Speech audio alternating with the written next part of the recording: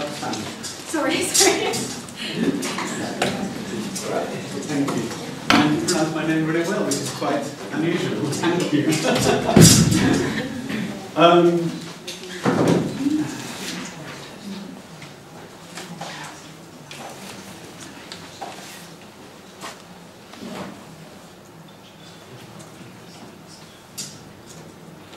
a problem with different versions of PowerPoint. You can't find Slideshow to the right. There it is. In my version, it's in the other corner. Sorry. Wow, I'm here to talk to you about using technologies and I can't seem to do it myself. It's the problem with you get used to different versions of software. So now that I've proved myself a fool, maybe I can redeem myself. Right, so I'm here to talk about using iTunes U as a tool for language learning and what learners actually think about it. So I will very briefly talk about the potential of podcasting for language learning, brief taxonomy and what research has said so far. Then I'll talk about the iTunes U at the OU, the Open University, then about the survey of language learners, present the results, and then say, so what? I don't know about you, but I find that a lot of presentations you go to, they give you lots of data, they say lots of things, and you kind of go, so what? So I'm going to try to give you a so what. Right, so podcasting kind of came along 2005-ish, and soon enough, language learning, and not language learning, but people started looking at what's the potential of podcasting for learning. So they came up with all these things. You know, it's a cool format, it's convenient, it'll be motivating because it doesn't feel like studying to listen to a podcast, it's easy to access, it's portable, you can take it with you on your iPod at the time, iPhone, iPod Touch, iPad, everything nowadays. Very cheap to produce for the producer, very free to consume for the consumer.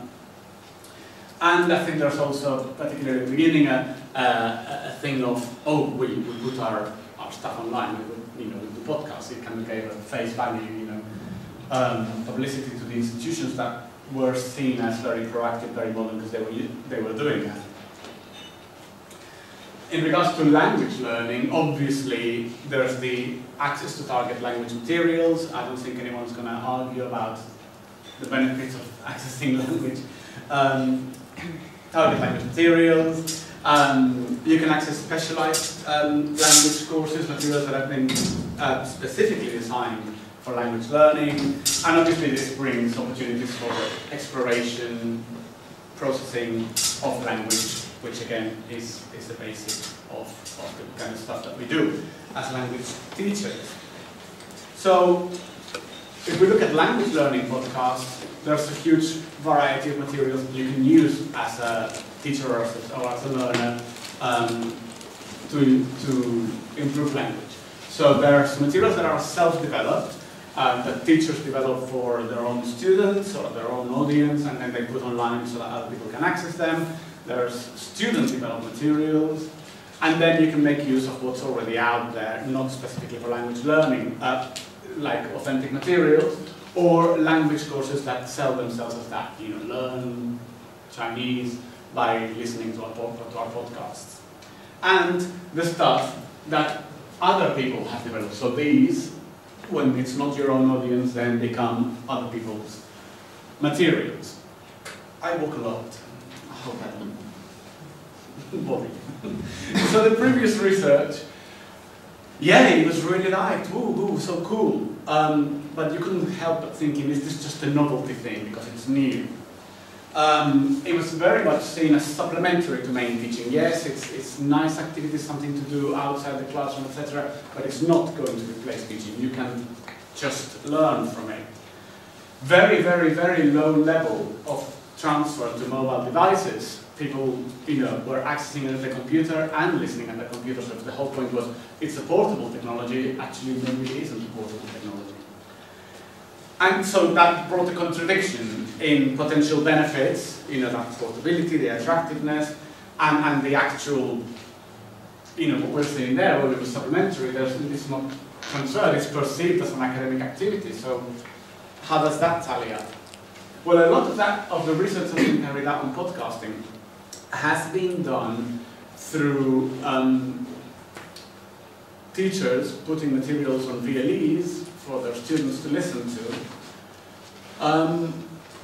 And then they may have some activities based on it. Now, if I'm a student and I'm told to go to a VLE and then I have some activities to do afterwards, why on earth would I download the podcast, transfer it to my mobile device, or access it directly from my mobile device, then go and listen to it on the bus, and then come back to the VLE to do the activities?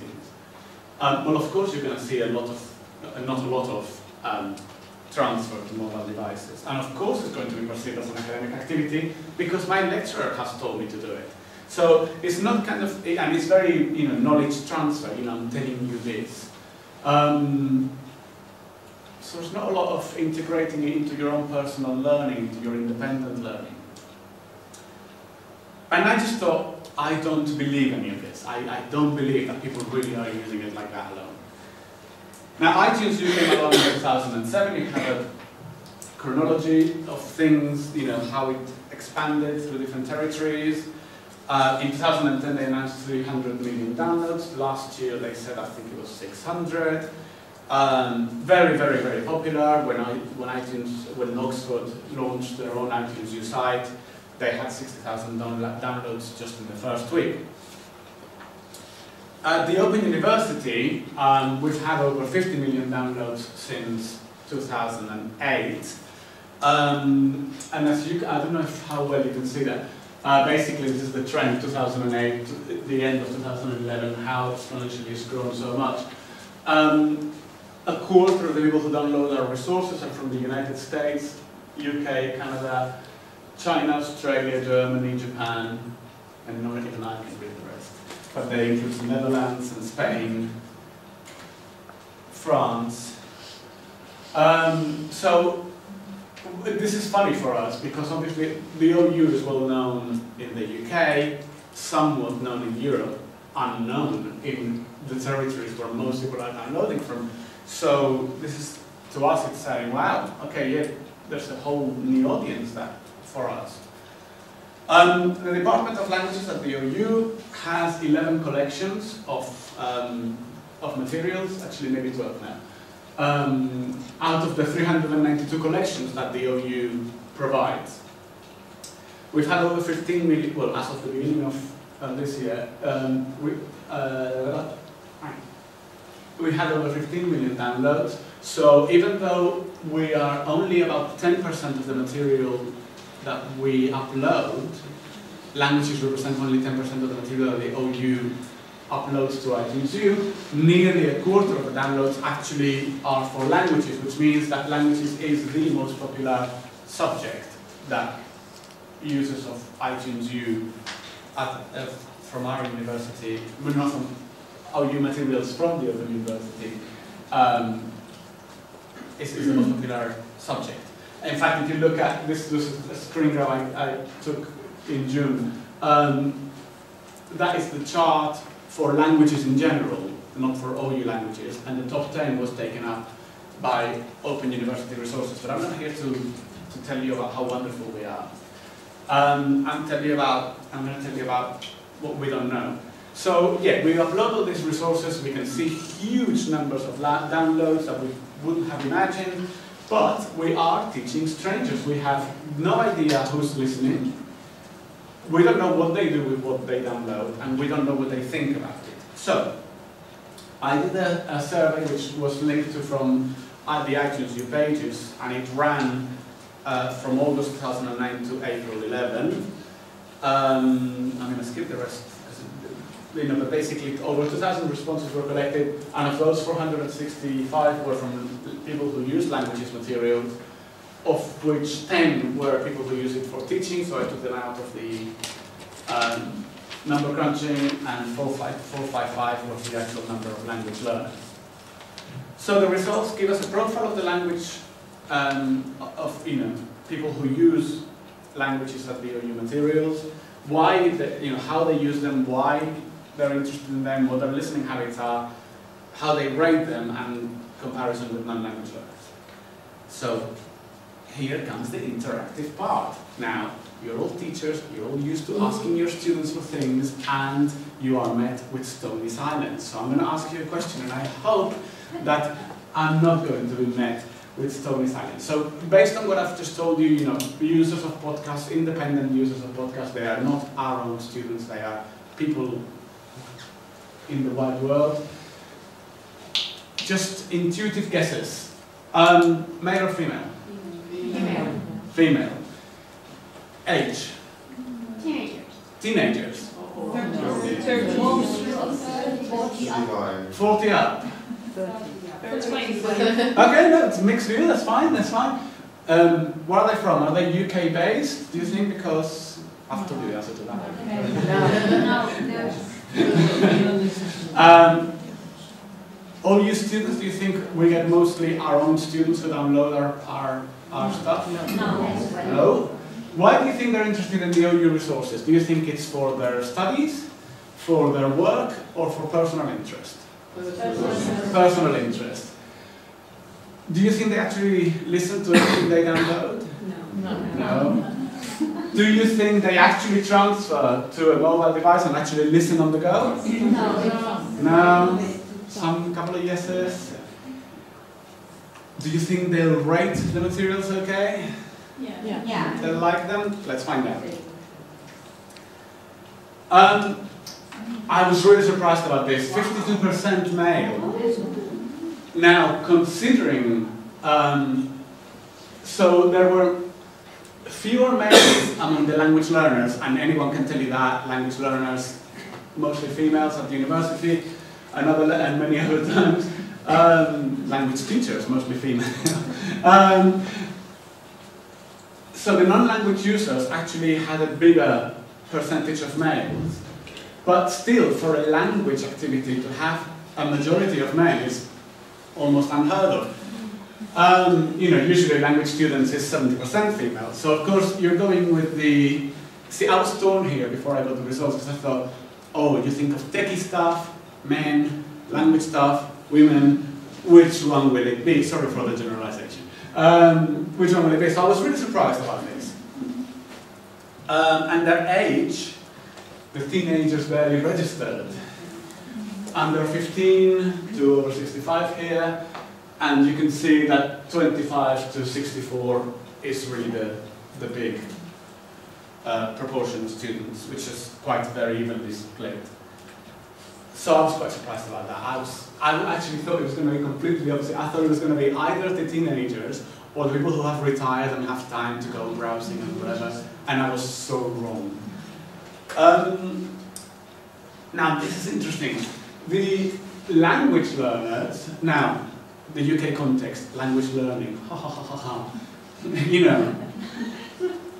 UK students are notorious, the Brits are notorious for not thinking they need to study languages. So people who download resources from the OU, in general, come from the USA, then Europe, except the UK, then the UK. Sorry, I've just done this completely around, haven't I? The non-language learners is UK, US, Europe. The language learners, of course, the UK drops to third, and then it's the US and Europe. In the US, there's much more of a culture of learning languages. So I thought it was really interesting that there is such a marked difference between subjects. Our non-language material attracts a lot more, 20% of our own students at the OU. The language materials attracts a lot of, the proportion is much smaller. We do, basically, people look for language learning resources on iTunes. They find us and they use it. Why are they interested in the resources? Relevant to their job, meh. Less than 10%. Relevant to their studies, meh. Just over 10%. Personal interest. So basically what this is telling us is not people who are formally studying languages, people have just got an interest in languages. I think languages is perceived as an activity that you don't necessarily need tuition for. You know, you can go to a country and learn it, you can listen to materials and you learn from it. So in a way, it's very good for us because people have got that notion that, you know, languages is something that you can learn by listening to target language materials, teaching materials. Not so good for our profession because we want to teach them and we want them to enroll in things, and it's our business to have language students. But obviously it's seen as an independent learning tool for language learning. Now, I was surprised by this. Now, how many have you downloaded? 1 to 10, up to 25, up to 50, over 50. So obviously people, you know, download a reasonable number. And quite a few people listen to 100% of the materials they download, so, which I was completely amazed about. I must download God knows how many podcasts, and I must listen to 10% of what I download.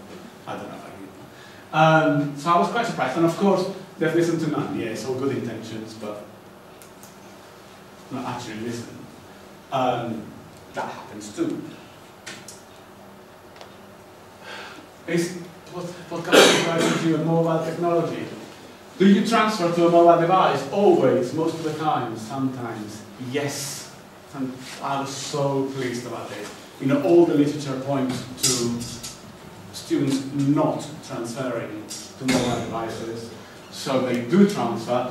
There's a caveat with this, because when I launched the survey, iTunes U wasn't on iOS as something that you could download directly to a mobile device.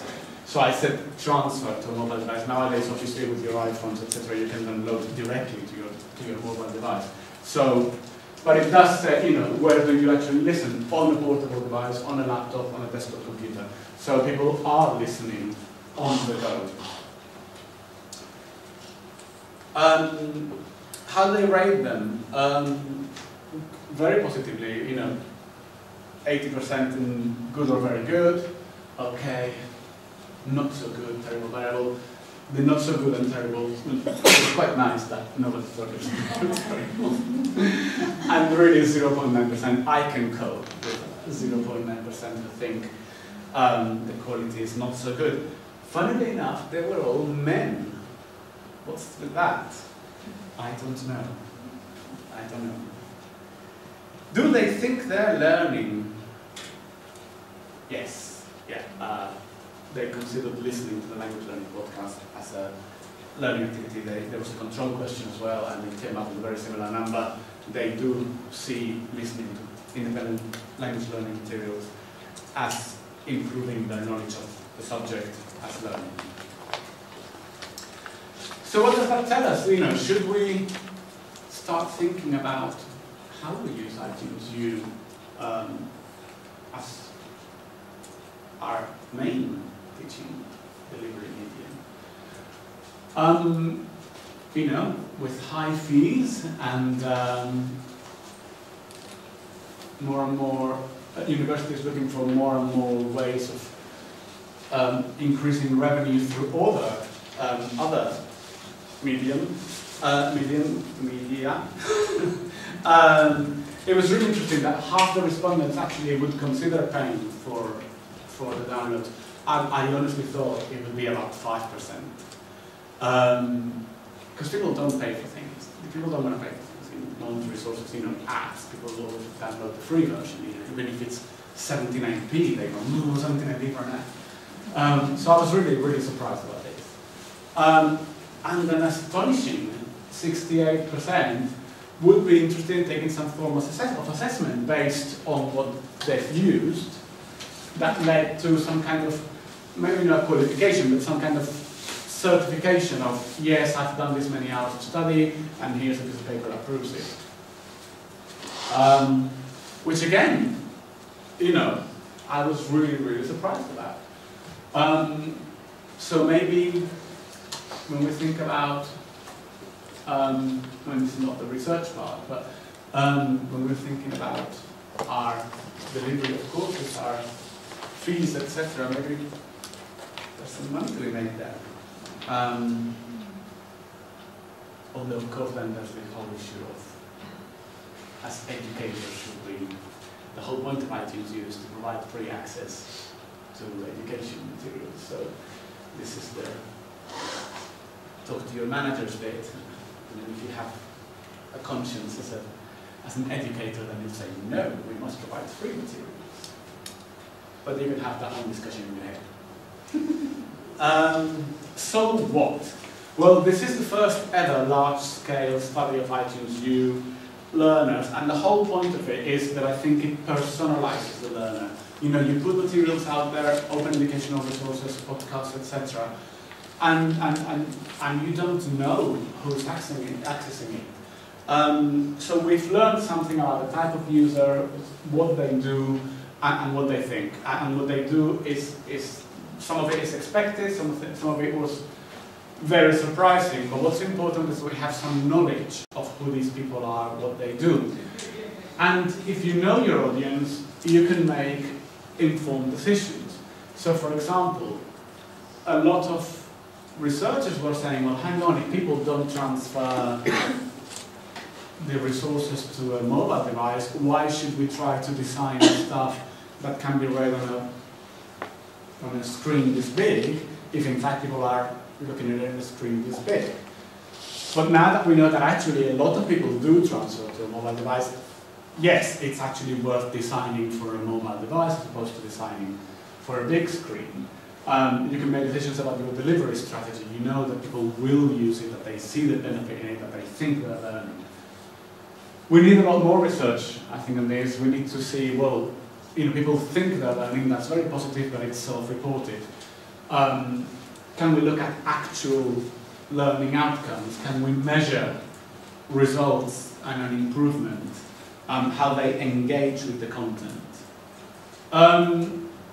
And aside from research, you know, can it lead to enrollment?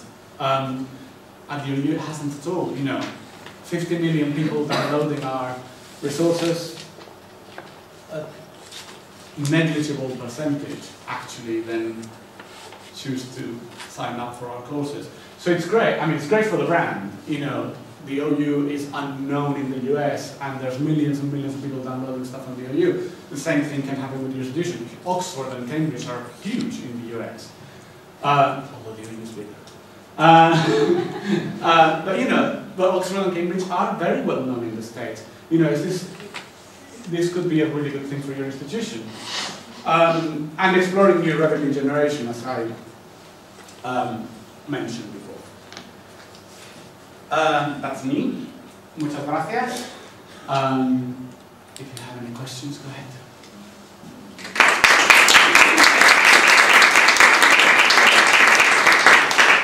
Do we have time for a few questions? See, I made them speak through the interactive bit, so.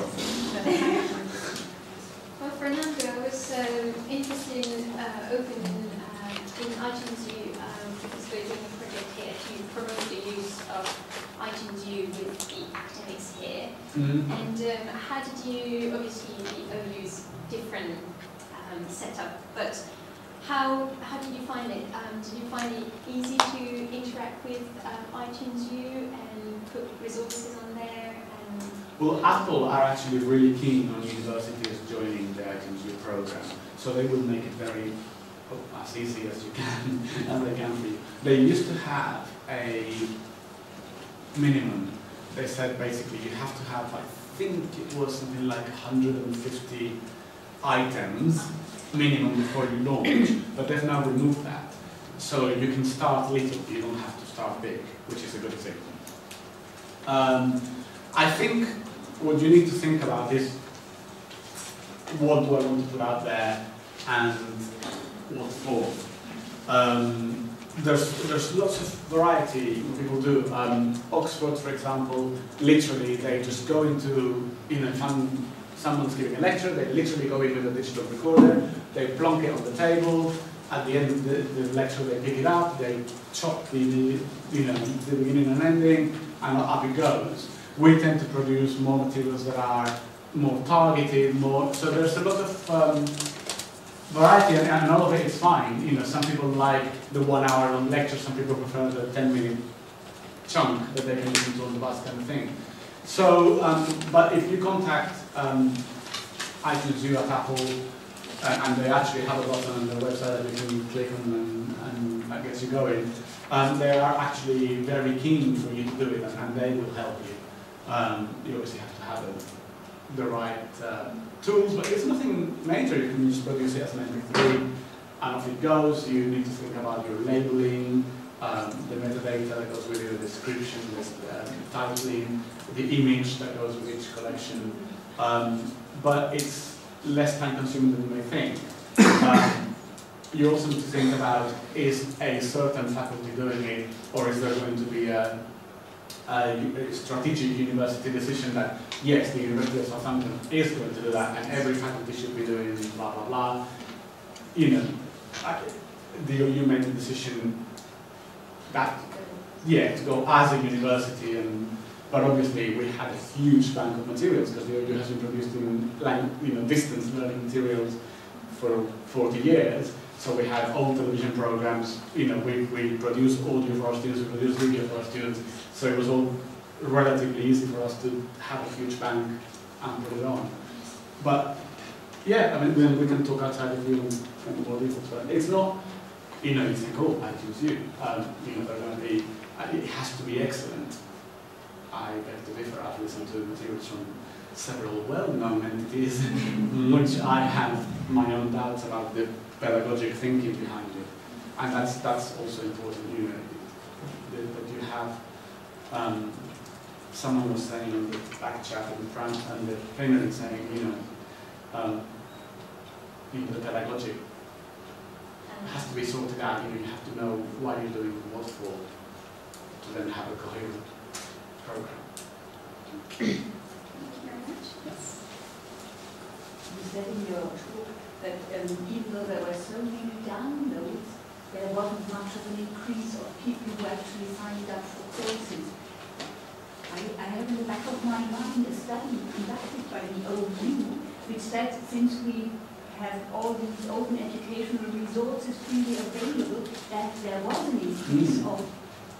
Yes, our online materials, our websites, OpenLearn, which is our big try our courses online, that draws in a lot of students. iTunes doesn't. But yeah, all our websites are free courses, free content, and if you ever want to know something about geology or astronomy or whatever, do look at OpenLearn or Learn, what's it called now? Learn something or other. But OpenLearn, if you Google OpenLearn, and you'll find that a lot of our courses have got a lot of free access, and you can find it there. Thank you very much. The background is, of course, that there are still quite a few language teachers who say, if I put my material online, why would students come to my class? I know. And then I always say, no, this is probably not what's going to happen. You might, it's a PR what you're doing for It's not only PR, actually. People are learning from it, and I think there's a lot to be said for, say for an advanced conversation class, you could get students to listen to a 10-minute authentic piece of news from the target language on media channels, and then they come to class having already listened to it, and you can engage directly in the discussing of it. And you can motivate a lot of people to use their spare time for a language learning activity which is not threatening. It's not, no one's going to ask me about it afterwards. I'm just letting it wash over me, and maybe I'll pick up some pronunciation, I'll pick up some vocabulary as an independent learning tool. So, but yes, people get very funny about, but I may have said something wrong, and people will know in the whole world. Personally, I don't care. It's like, yes, get over it. This is the world of Facebook and Twitter. If you trip over in class, someone probably has filmed it and put it on YouTube. You're as a public speaker, you are exposed to these things and more with technology. So lose the fear.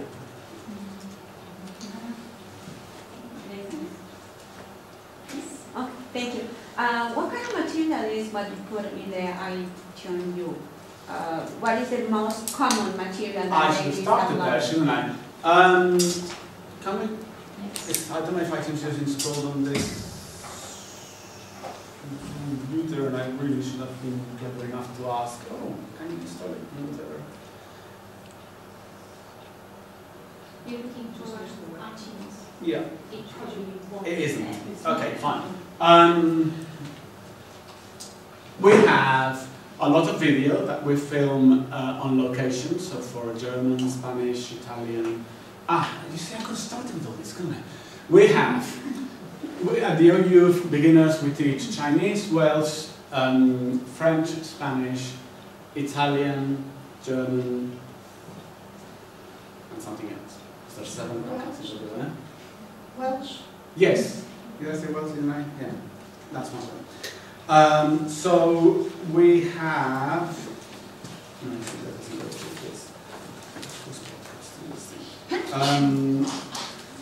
I won't try to show you, but I can show you if you want. But basically, we have audio material and video material that we recorded originally for our courses, and then we've uploaded for free here. So it's kind of short documentaries, interviews with people, going to a new place. You get from the basics of how to ask in French for the station or to order a meal or whatever, to in-depth interviews with a film director who's talking about the film, or we're going to see an old town in Spain, or a thing of, a visit to Peru, and what they saw, there's a Quechua wedding. There's all sorts of materials that we've recorded as part of the delivery of our courses, and then we've put online. So depending on the level, depending on the language, there's more materials and less. Some is audio, some is video. Everything comes with transcripts, so people can read as well as they listen or watch. And do you design the proper activities so the learners can work with them? No, this is just do what you want with it. And we encourage teachers to use them as well. By all means, go and use those videos in your teaching. Ask people, go and watch this, and then we'll hear our questions, hear the discussion, whatever. So feel free to download and use, of course. Okay, thank you.